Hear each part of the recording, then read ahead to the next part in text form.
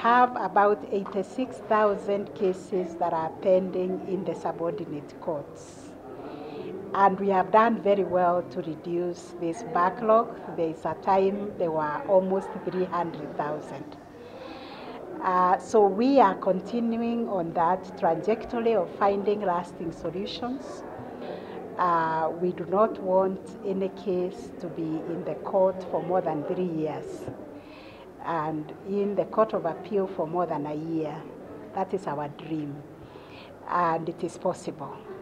One, it is to identify the backlog of cases, identify the number of magistrates that we have in a station, and sharing out those cases, and the court stations themselves agreeing what time frames do we give ourselves to complete these cases. And I believe when we convene next year, we will be telling a success story of how we can be real time.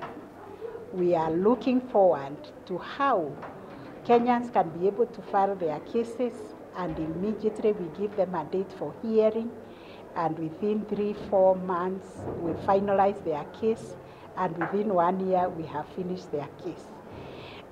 Because no Kenyan wants to come to court year in, year out for their cases.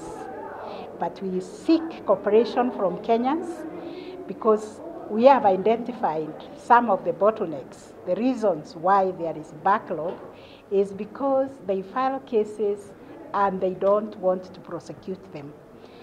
This is the future, as everybody admits.